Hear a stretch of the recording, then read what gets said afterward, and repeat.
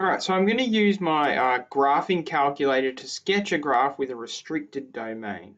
So I'll do two examples real quick. Y equals x squared plus 2, but we only want it where x is between -1, less than or equal to, or less than 2. So your calculator can't use this notation, but it can use the square and curved bracket notation. Or actually just the square notation. So I'm just going to rewrite -2 less than or equal to x less than 2.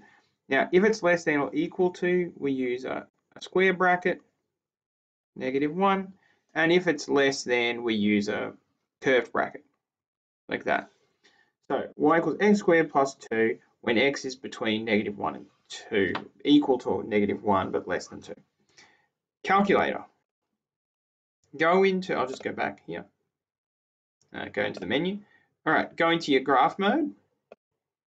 And then just type in the equation you want, so x, make sure you use the right x, this x here, x squared plus 2, and then use the comma button here, and then it doesn't recognize the curved bracket, so unfortunately we have to use the square brackets on both sides.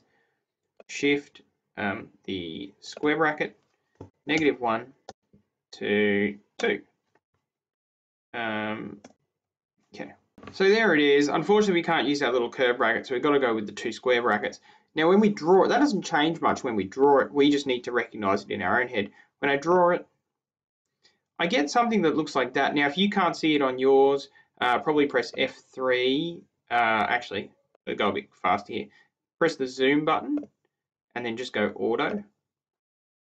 Or you can go the zoom button and click out. And then move this guy here. This bit here, that's where it'll zoom around, and then you can just click execute and it'll zoom out for you. And you can see that it's drawn a quadratic for us, but like only the section between x is -1 and x is 2. Now I might just draw that next one real quick. And the only real complication here with this next one, 2 complications, is that I have to rearrange it to make y equals. So it's going to be 7 minus 2x equals -3y, so y is equal to 7 minus 2x over -3, and where x is greater than or equal to 0. Now the way that we're going to type x is greater than or equal to 0 into our calculator is again by using these curved and square brackets. So if x is greater than or equal to 0, it's including 0. So if it's including 0, it's a square bracket. Not that your calculator cares, and it's greater than, so it's all the way up to infinity, and a curved bracket because you can't include infinity. Now let's do that on our calculator. It's going to be, use my thingy here, 7 minus 2x over -3, move over here a little bit, comma, and then square bracket 0, comma, and then if we want to use infinity, there's no infinity key, you can't find it, so we just leave it blank.